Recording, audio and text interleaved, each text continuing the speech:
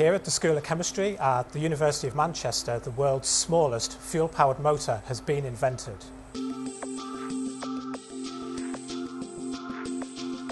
For many years now, there's been a drive to understand and control things at ever smaller and smaller scales, down in the nanotechnology realm. We can't simply take a petrol engine and shrink it down to the size of a molecule. It's got to apply new sorts of principles, which are actually the same ones that biology uses in which to power processes in the cell. We're trying to do in days or weeks or months what nature has perfected over thousands or hundreds or millions of years. These motor molecules are absolutely tiny. Each one is only a millionth of a millimetre wide. In that round bottom flask there's 10 million of them, and at the moment they're just jangling around, moving back and forward, but with no directionality associated with them.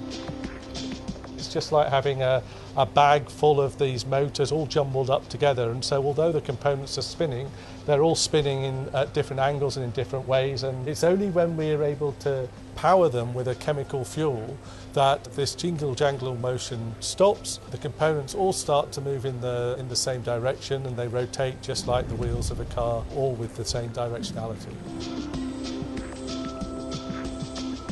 If we were able to immobilise those on a surface and have them all going, moving the components in the same way, that's when you can use this as a useful technology to maybe power muscles or other kinds of exciting material types of applications.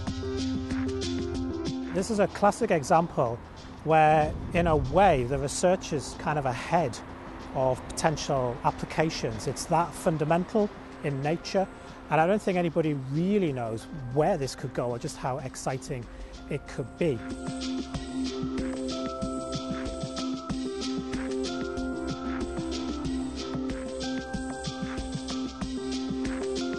If you kind of look at it from a historical perspective, we're simply building on the work that's been done here many, many years ago. It's fantastic that we've been able to achieve this world's first in Manchester. It's great for the city going forward to see it at the forefront of a really exciting area of nanotechnology and at the cutting edge of science.